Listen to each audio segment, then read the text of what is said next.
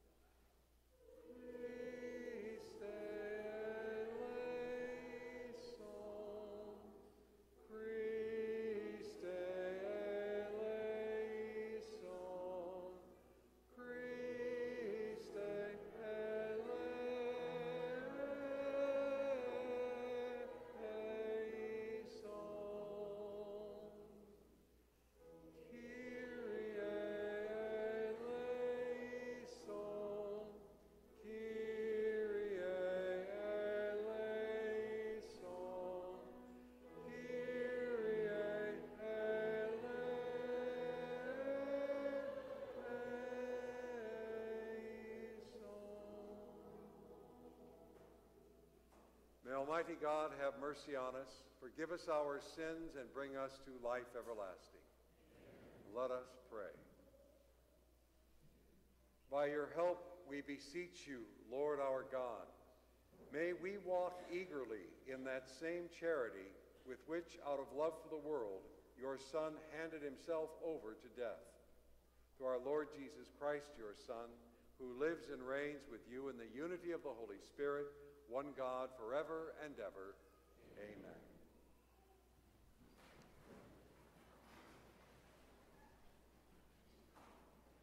Invite the children to come forward for our liturgy of the Word for children.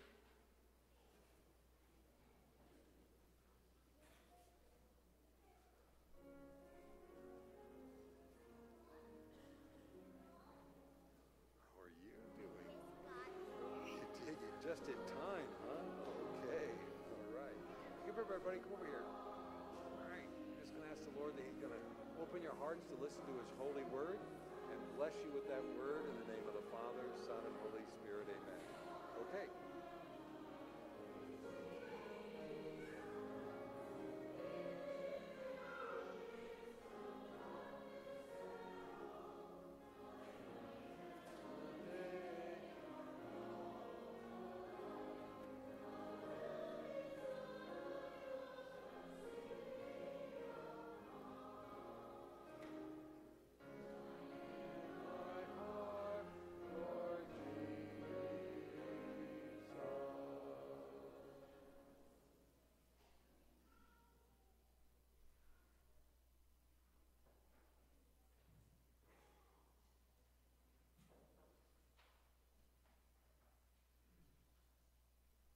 A reading from the book of the prophet Isaiah. Thus says the Lord, who opens a way in the sea and a path in the mighty waters, who leads out chariots and horsemen, a powerful army, till they lie prostrate together, never to rise, snuffed out and quenched like a wick. Remember not the events of the past, the things of long ago. Consider not. See, I am doing something new. Now it springs forth. Do you not perceive it? In the desert, I make a way. In the wasteland, rivers. Wild beasts honor me, jackals and ostriches, for I put water in the desert and rivers in the wasteland for my chosen people to drink, the people who I formed for myself, so they might announce my praise. The word of the Lord. Thanks be to God.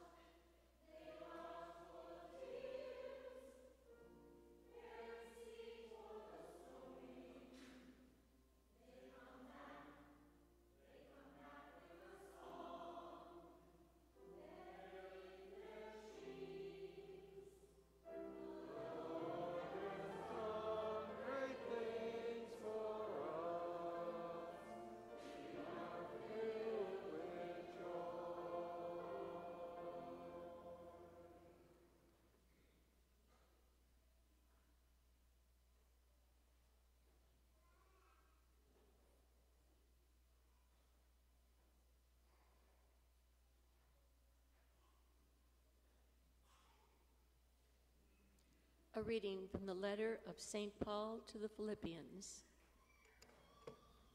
Brothers and sisters, I consider everything as a loss because of the supreme good of knowing Christ Jesus, my Lord. For his sake, I have accepted the loss of all things, and I consider them so much rubbish, that I may gain Christ and be found in him, not having any righteousness of my own based on the law, but that which comes through faith in Christ, the righteousness from God, depending on faith to know him and the power of his resurrection, and the sharing of his sufferings by being conformed to his death, if somehow I may attain the resurrection from the dead. It is not that I have already taken hold of it, or have already attained perfect maturity, but I continue my pursuit in hope that I may possess it, since I have indeed been taken possession of by Christ Jesus. Brothers and sisters, I, for my part, do not consider myself to have taken possession. Just one thing, forgetting what lies behind, but straining forward to what lies ahead, to continue my pursuit toward the goal, the prize of God's upcoming calling in Christ Jesus. The word of the Lord. Thanks be to God.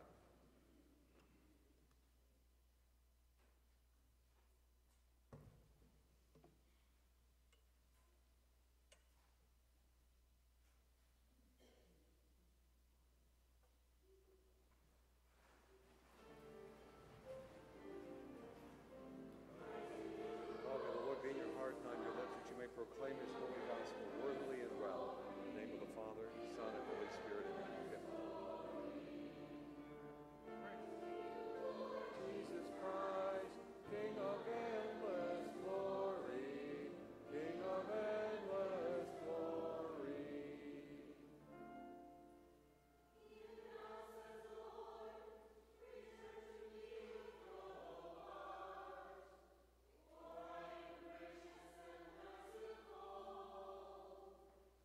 Praise to you, Lord Jesus Christ, King of endless glory, King of endless glory.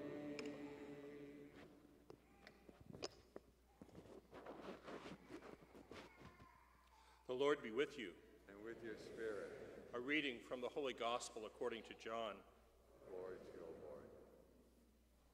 Jesus went to the Mount of Olives, but early in the morning he arrived again in the temple area, and all the people started coming to him, and he sat down and taught them. Then the scribes and the Pharisees brought a woman who had been caught in adultery and made her stand in the middle. They said to him, "Teacher, this woman was caught in the very act of committing adultery. Now in the law, Moses commanded us to stone such women. So what do you do?" And they said this to test him, so that they could have some charge to bring against him. Jesus bent down and began to write on the ground with his finger. But they continued to ask him.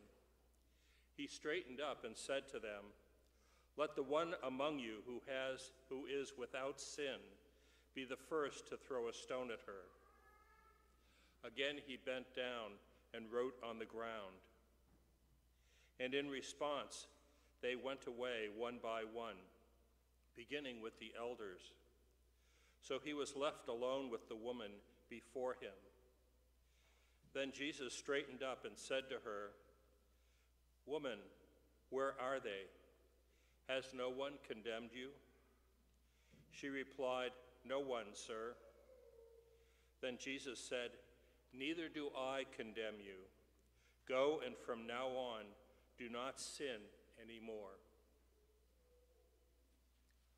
The Gospel of the Lord.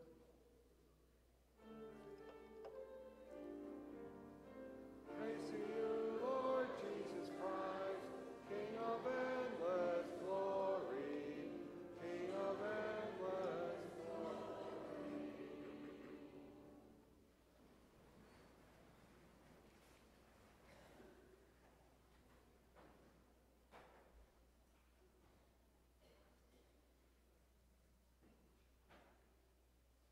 You just have to love how the Gospel of John spiritually interprets events in the life of Jesus.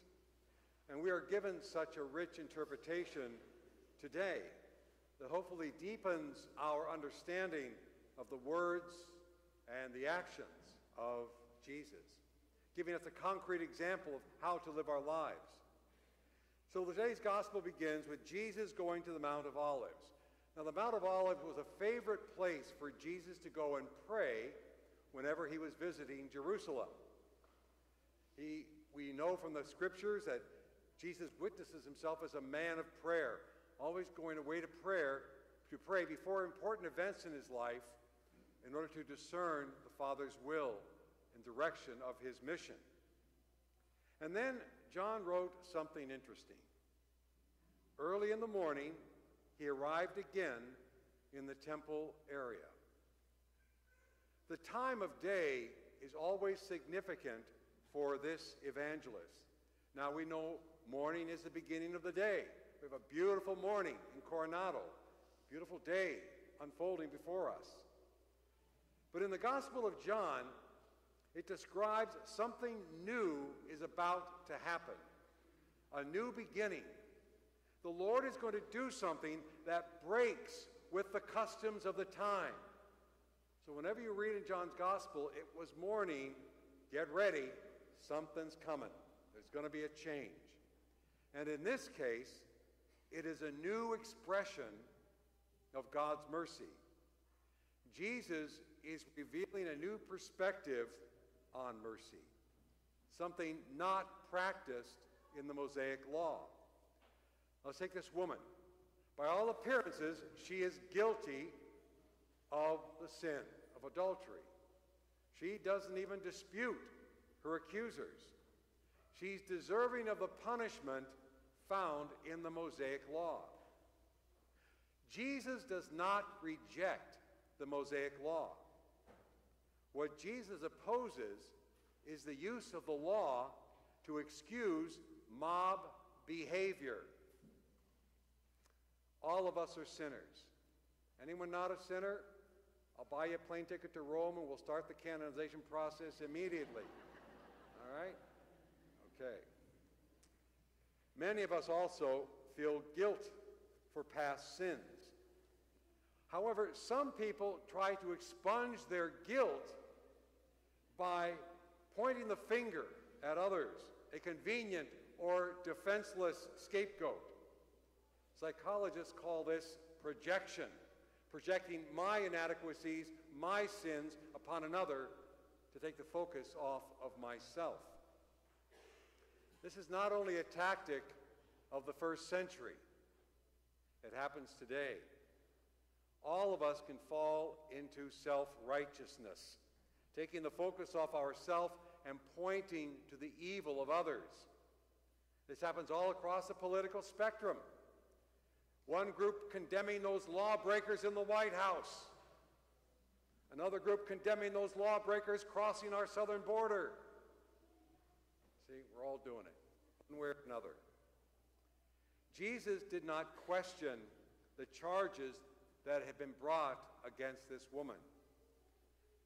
However, the scribes and Pharisees who brought the woman to Jesus had violated the spirit of the law of Moses, which valued repentance over punishment, the spirit of the law. And Jesus tried at this moment to teach these religious leaders the fundamental spirit of the law. After all, he should know on Mount Sinai, he wrote the law with his own finger on the stone tablets for Moses. That was Jesus who did that. That was God who did that. I was thinking as I was reflecting upon this gospel, is it possible that when Jesus bent down to write in the ground, he was using that finger to once again write the law, the commandments, again, for everyone to see? Commandments of love, not retribution. St. Augustine wrote, "The Lord both observed justice and did not forego gentleness." Jesus does not ignore sin. Jesus forgives sin. In legalistic terms, this woman was a sinner. She broke the rules. But for Jesus, sin was always seen in a larger context. It must be understood as a spiritual and in spiritual and relational terms. Sin alienates us in three ways. It alienates us from God, it alienates us from ourselves, and it alienates us from others. That's what sin does. This is why on the first Easter night, when Jesus appeared to his apostles, he breathed on them and said, "Receive the Holy Spirit. Whose sins you forgive will be forgiven. Whose sins you retain will be retained." He was giving the apostles and their successors the authority to forgive sins. What we now have as the sacrament of reconciliation. And the sacrament of reconciliation completely restores our unity to God once again. For instance, when you commit a sin, even before you come into the church, you recognize, oh man, that was a stupid thing to do. And you say to the Lord, Lord, I'm sorry for that sin. And you really mean it? The Lord forgives it immediately. That's the kind of God he is, God of love. And then when you think about it and say, I won't do that again. That's so unlike what I'm called to be as a Christian. I will not do it again. You've just healed the alienation with yourself. And then, when you come to the priest for confession and confess your sin, you heal the alienation from the community. Because no sin is personal. All sin is social. We are the body of Christ. And when you sin, it affects the entire body. And the priest is called, in Latin, in persona Christi in capite. In the person of Christ, the head of the body. So when you come to confession and confess your sin to a priest, you are now healing the alienation with the body of Christ. So you don't have to go to everybody and ask for forgiveness. It's done just in the person of the priest. This is a great gift that God has given to us in the sacrament of reconciliation. And this is what Jesus practices with this woman. He forgives her because he's God. When she chooses to change her ways, she is no longer alienated against herself. And Jesus, who is the body himself, speaks for the whole community and forgives her. The sacrament of reconciliation restores the threefold alienation caused by sin. Last weekend, for 24 hours, people streamed into this church for the sacrament of reconciliation. I was in the reconciliation room from 11 p.m. until 6 a.m. It was non-stop, except for about two 15-minute periods. I had a line from 11:30 to 11 to 1:30. The line started up again at 4 in the morning and did not end until 5:15 that afternoon. People coming because they wanted to remove that alienation from God, from themselves, and from the community. And they celebrated the sacrament. Jesus said to the mob that had gathered, "Let the one among you who is without sin be the first to throw a stone at her." Jesus wanted to teach the mob the true meaning of God's law.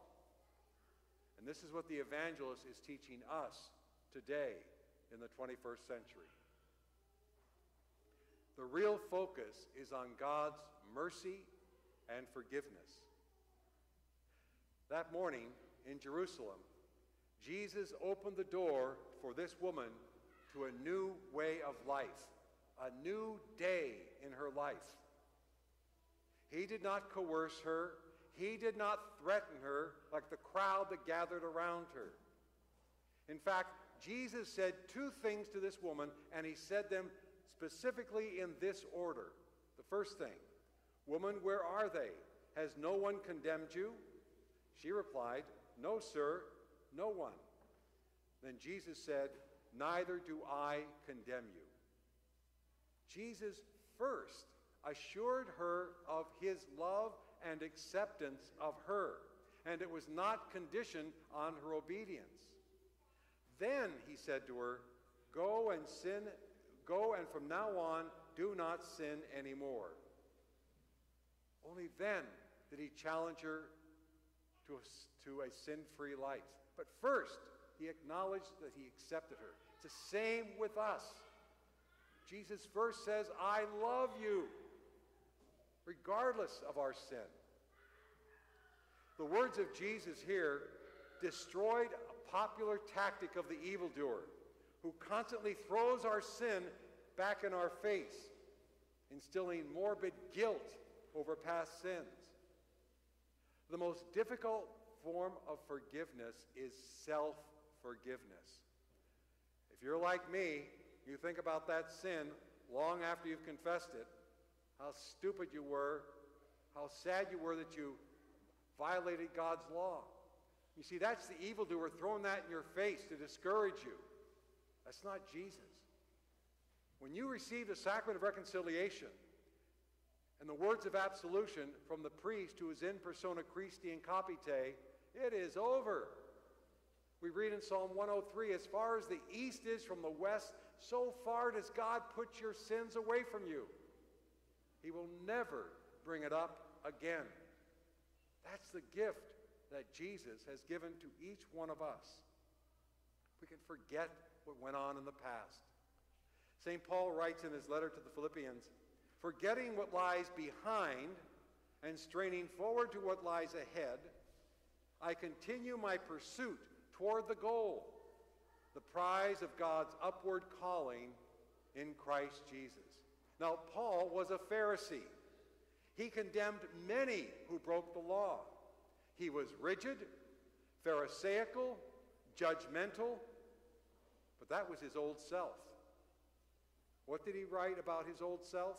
I consider everything as a loss because of the supreme goodness of knowing Christ Jesus, my Lord. His old ways were lost to him. A new day had dawned for Paul. A new life in Jesus. He had come to know his true self. And his true self was, he was one who was loved and forgiven by Christ. What Jesus taught this woman, what Jesus revealed to St. Paul, what Jesus says to us is this: it does not matter where you have been. What matters to me is where you are going. That's what Jesus says to all of us. It doesn't matter to me where you've been. What matters to me is where you are going. St. Augustine writes, what saving remedy is left for us, except that when we look at some other sinner, we immediately bend down. That is, we humbly observe how we would be cast down by our frail condition if divine benevolence did not keep us from falling. Before we become like Pharisees, remember what we deserve were it not for God's love and mercy. Jesus forgives rather than punishes. Jesus welcomes rather than condemns. Forgiveness is the new way for the sinner, to use the gifts given to them to build up the kingdom of God. That's the new way, the new opportunity a sinner is given. As disciples of Jesus, we must continue the example that he set by putting aside retribution and condemnation of others. We must give even the most hardened hearts the chance they need to experience a new life, to experience the dawning of a new day.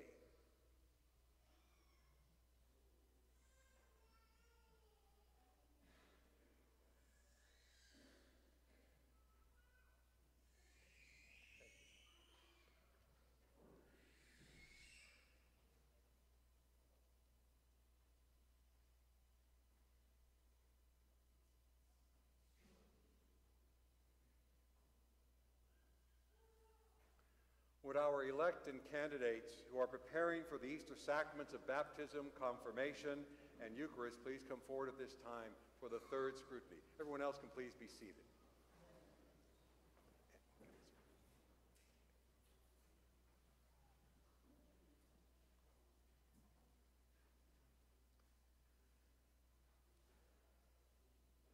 This is the third scrutiny, and again it's a reminder of our own sinfulness. But it also is a reminder, as we heard in the gospel, of God's great mercy for us, his overwhelming love for us, which we pray for all of us today. So please bow your heads in prayer. Let us pray for these electing candidates for whom God has chosen. May the graces of the sacrament conform them to Christ in his passion and resurrection, and enable them to experience God's merciful love. That faith may strengthen these candidates against temptations of every kind, including impatience with those they love and judgments of others.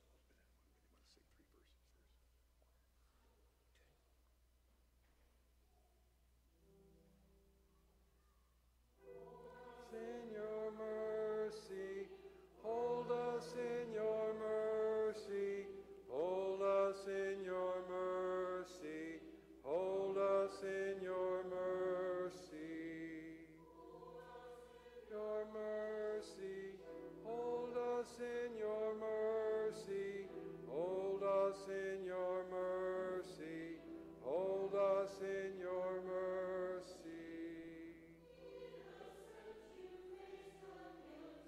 Hold us in your mercy. Hold us in your mercy. Hold us in your mercy. Hold us in your mercy. Hold us in your mercy. Hold us in your mercy.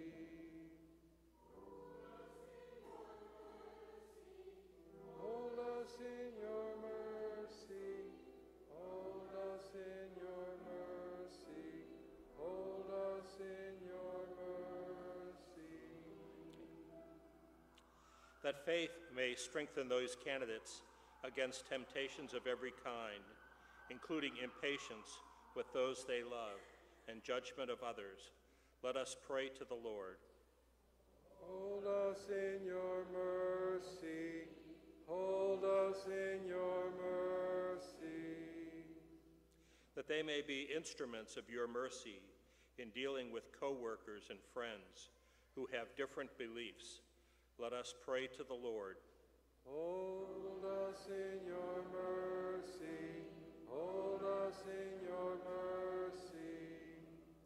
That they may be able to let go of their past sins and live in the freedom and hope of your mercy. Let us pray to the Lord. Hold us in your mercy. Hold us in your mercy. That the Holy Spirit would help them discern between right and wrong and give them the words to be life-affirming to all they meet. Let us pray to the Lord. Hold us in your mercy. Hold us in your mercy.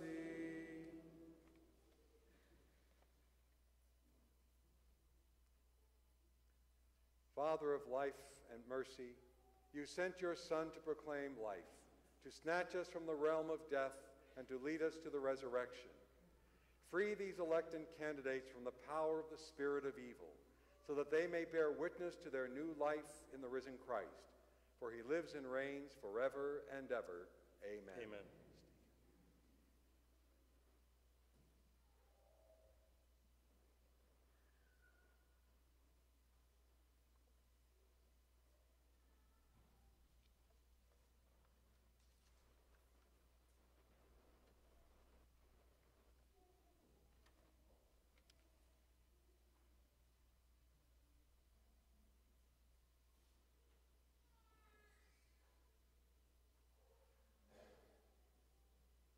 Lord Jesus, by refusing to condemn the woman caught in adultery, you showed that you came that we might be freed from sin and live in your mercy. Free from the grasp of sin, those who await your life-giving sacraments, and deliver them from the spirit of corruption. Through your Spirit who gives life, fill them with faith, hope, and charity, that they may live with you always in the glory of your resurrection. For you who are Lord forever and ever. Amen. Amen. My dear friends, this community now sends you forth 2 more weeks of your journey, and then this part of your journey to holiness will be complete. We send you with us with our prayers and our blessings and look forward to that day when you can fully share in communion with our church. And God bless you in the name of the Father, Son, and Holy Spirit. Amen.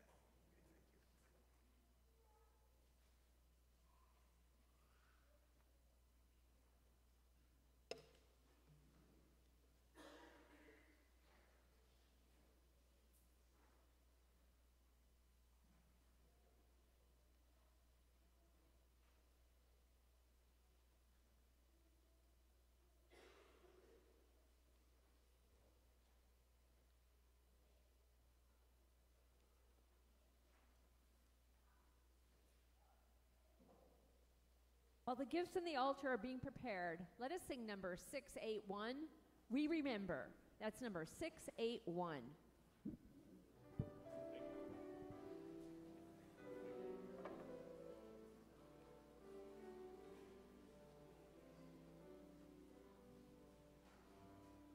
Remember how you loved us to your death, and still we celebrate, for you are with us here. And we believe that we will see you when you come. In your glory, Lord, we remember, we celebrate, we believe.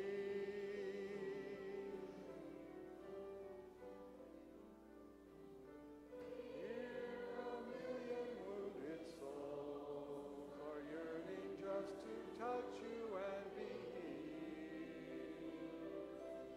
Gather all your people and hold them in your heart. We remember how you loved us to your death, and still we celebrate, for you are with us here. We believe that we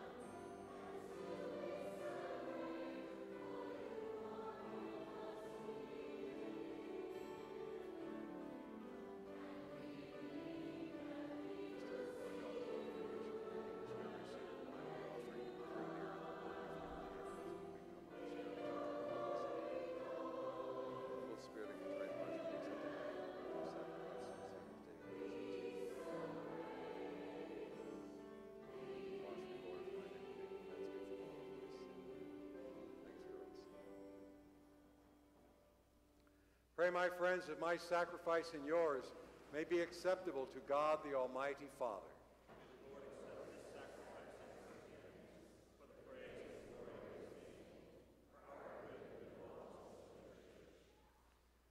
Hear us, Almighty God, and having instilled in your servants the teachings of the Christian faith, graciously purify them by the working of this sacrifice, through Christ our Lord.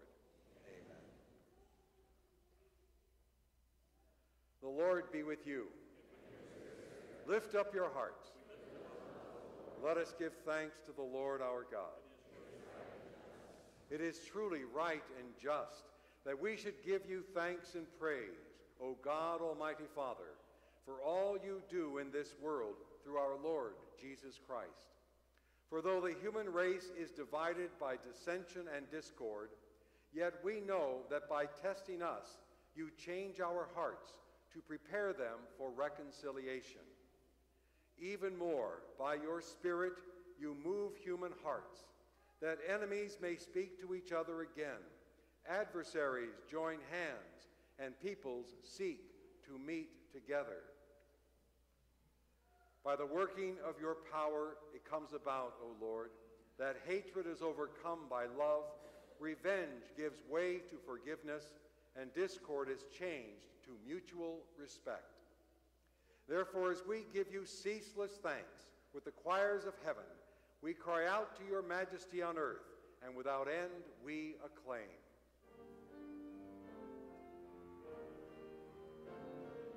Holy, holy, holy, Lord God of hosts, heaven and earth are full of your glory. Hosanna in the highest. Blessed is he who comes in the name of the Lord. Hosanna in the highest. Hosanna in the highest.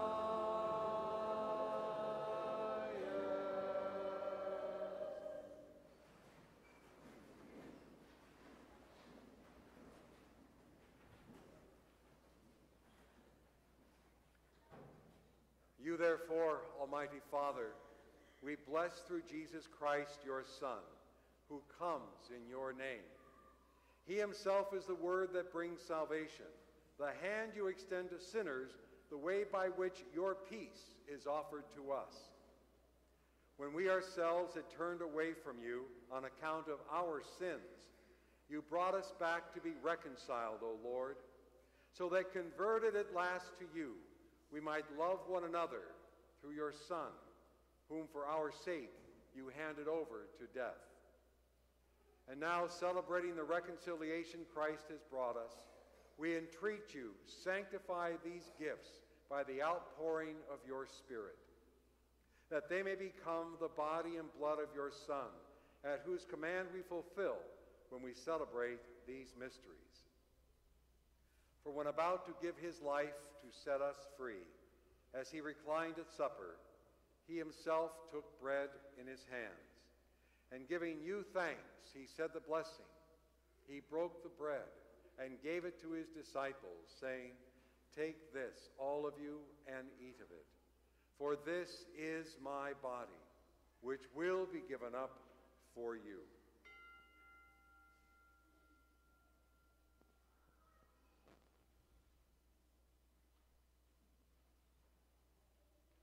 In a similar way, on that same evening, he took the chalice of blessing in his hands. Confessing your mercy, he gave the chalice to his disciples, saying, "Take this, all of you, and drink from it. This is the chalice of my blood, the blood of the new and eternal covenant, which will be poured out for you and for many for the forgiveness of sins. Do this in memory of me."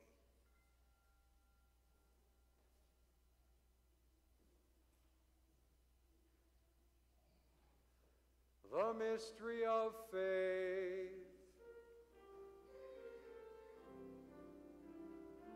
Savior, Savior, Savior of the world, for by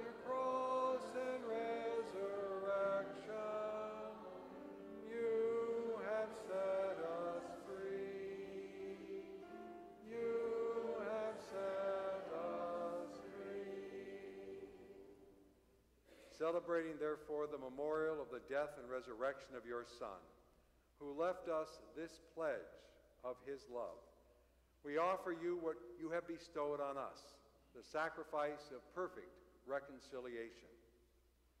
Holy Father, we humbly beseech you to accept us also together with your Son, and to this saving banquet, and in this saving banquet graciously to endow us with his very Spirit, who takes away everything that estranges us from one another. May he make your church a sign of unity and an instrument of your peace among all peoples. May he keep us in communion with Francis, our Pope, Robert, our Bishop, John, his assistant bishop, with all the clergy, the religious, those consecrated to your service, and all your faithful people. Just as you have gathered us now at the table of your Son, so also bring us together with the glorious Virgin Mary, Mother of God, with your blessed apostles and all the saints, with our brothers and sisters and those of every race and tongue who have died in your friendship. Bring us to share with them the unending banquet of unity in a new heaven and a new earth, where the fullness of your peace will shine forth in Christ Jesus our Lord.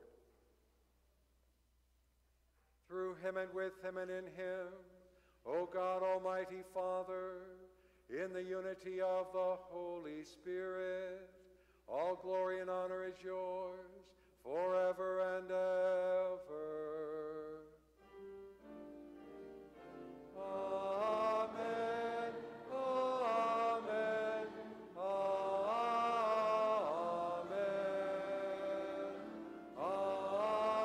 Amen. Amen. Amen. At the Savior's command, informed by divine teaching, we dare to pray, Our Father, who art in heaven, hallowed be thy name. Thy kingdom come, thy will be done, on earth as it is in heaven. Give us this day our daily bread, and forgive us our trespasses, as we forgive those who trespass against us. And lead us not into temptation, but deliver us from evil. Deliver us, Lord, we pray, from every evil. Graciously grant peace in our days, that by the help of your mercy we may be always free from sin and safe from all distress, as we await the blessed hope and the coming of our Savior, Jesus Christ. For the kingdom, the power, and the glory are yours now and forever. Lord Jesus Christ, who said to your apostles, "Peace I leave you, my peace I give you," look not on our sins, but on the faith of your church, and graciously grant her peace and unity in accordance with your will, who live and reign forever and ever. Amen. And the peace of the Lord Jesus be with you always. Let us offer each other the sign of peace. Peace, Bob. Nice liturgy, Father. Thank you. All right. Peace be with you. Peace, Jesus. Peace, Emily. Peace, Jim.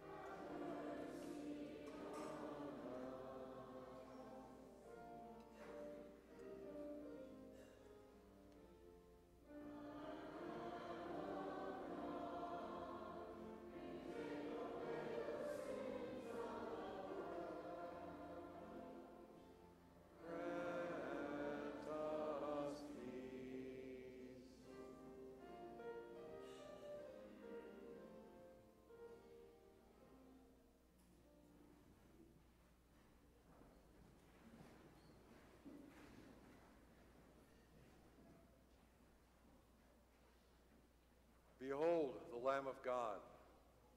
Behold him who takes away the sins of the world. Blessed are those called to the supper of the Lamb. Lord, I am not worthy that you should enter under my roof, but only say the word, and my soul shall be healed.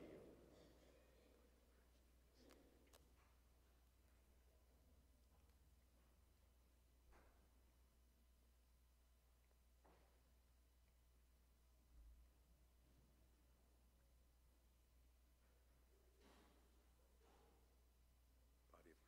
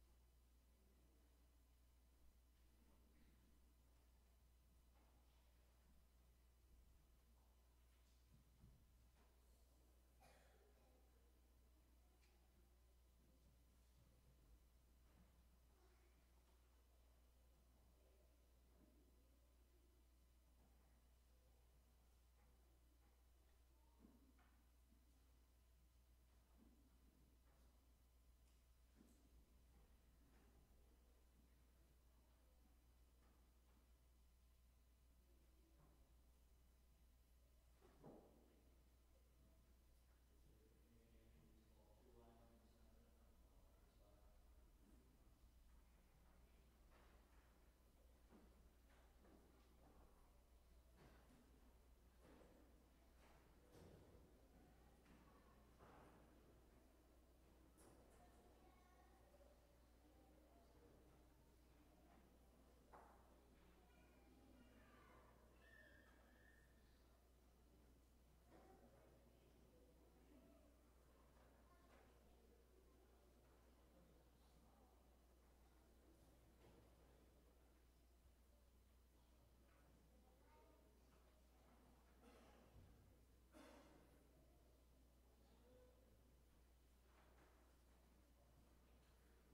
Let us sing number 730. The Lord will heal the broken heart. That's number 730.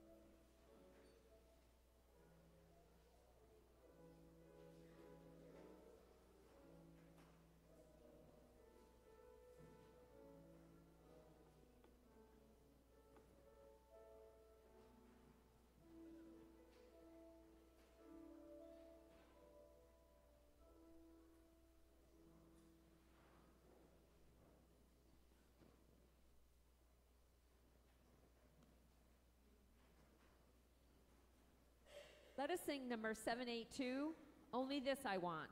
That's number 782.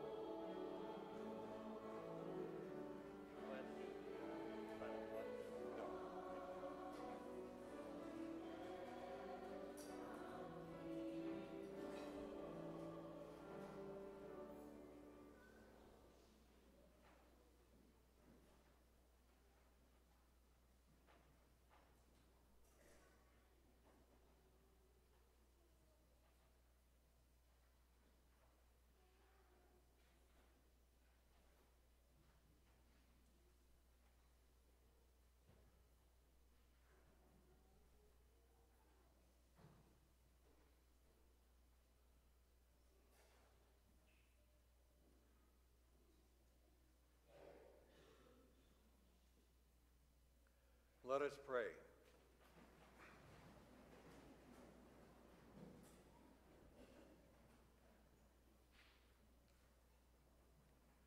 We pray, Almighty God, that we may always be counted among the members of Christ, in whose body and blood we have communion, who lives and reigns forever and ever. Amen. You may have heard that there is a bill working its way through the California legislature trying to require Catholic priests to reveal the contents of the sacrament of reconciliation when it comes particularly to child molestation. Just to assure you, regardless of whether or not the bill passes, that no priest will ever reveal the contents of the sacrament of reconciliation. We hold that so sacred, so not to worry about that. But to pray for that pharisaical attitude that seems to be present in Sacramento, always trying to condemn and point fingers at those they deem to be sinners. And now it's going to be Catholic priests who do not reveal the contents of reconciliation. So all I can say is if it passes, we may have fewer priests, but there'll be a lot more prison chaplains around. So just to assure you that whatever the law is decided, we find it an unjust law and we will not obey it. We invite you this afternoon, or this evening at 7 o'clock, to come back to the church for a wonderful Advent choral service with some beautiful music, uplifting music to prepare us for the celebration of Easter. So please join us. And right after Mass, an historic event is taking place in our parish. Right outside the front door of the church and over to where the vacant lot now is, we're going to have our groundbreaking ceremony for the new parish hall and the new chapel. So we hope you'll come over and join us. There is going to be some cake and other refreshments there, and on the cake is going to be a picture of what the new buildings will look like, what the view will look like from the street. So come on over for a few minutes for the groundbreaking and for some refreshments as we celebrate this historic moment in the history of Sacred Heart Parish. The Lord be with you. And with your spirit. And may Almighty God bless you, Father, Son, and Holy Spirit. Go in peace, glorifying the Lord by your life. Thanks be to God. Let us end this celebration by singing number 810, Let Justice Roll Like a River. That's number 810.